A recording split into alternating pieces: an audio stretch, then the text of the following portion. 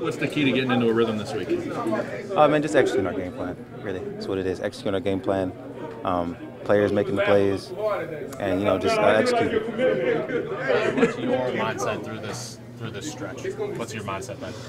Man, so my mindset with all this stuff, man, is man, just keep persevering, man. Everybody fighting their own battles. Obviously we're not doing good, but I think we all got to understand, and I got to understand. I got to understand too. There's bad things going to happen, along the way.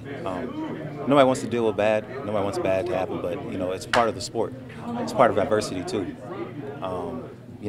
Me being who I am, and the expectations, obviously the first rounder, you got all this stuff. My mistakes tend to be bigger. So I got to understand that. I got to face, I face all of it head up, chin up high, and I get back to work every day and practice.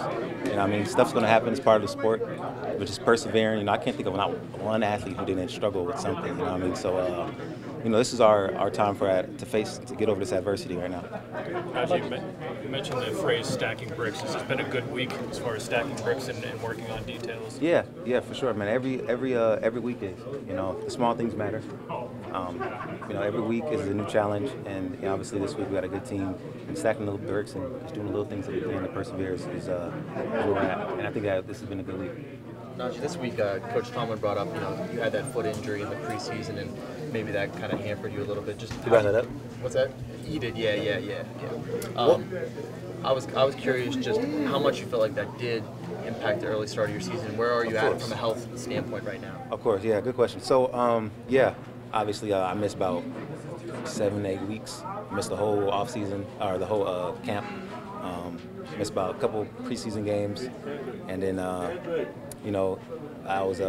got put a steel plate in my shoe, so kind of prohibits me from doing certain things. But I just took it out maybe yesterday. Took it up 2 days ago. So it's gotten a lot better. Obviously, is what I'm trying to say. Yes, it did, because I missed a long training period. I was out just recovering. So obviously, we got a lot of guys on the O-line. I haven't got time to work with them yet. That is a reason, but I'm not going to blame it all on that.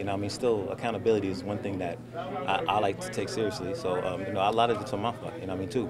But just like I said, it's part of the sport, man. Everybody's facing something. You 100% right now, or? Yeah. So I took off the plate 2 days ago, maybe.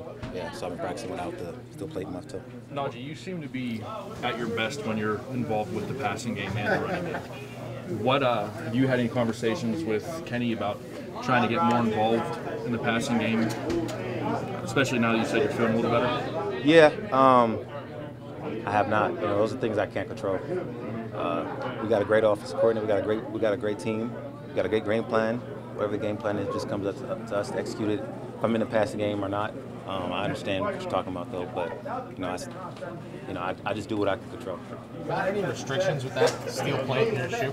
Sorry. Were there any restrictions with that steel plate? Like, was it harder to get a burst or? No, not hard to get a burst. It was just, it's a steel plate in one of the shoes. So it's, you can't really. It's like normal. Yeah, like one got a steel plate, one doesn't. So now I don't got it, so I move around a lot more and stuff like that. Feel a lot better. Yeah. I want to ask you about one of the rookies.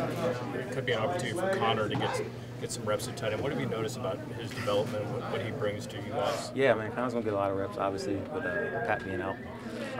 But just even earlier in the year, he showed a lot of big time plays. I can remember one time he made a one-hand catch that raised a lot of eyebrows. So obviously he's gonna get a good opportunity and against a good team too. So put good stuff on film.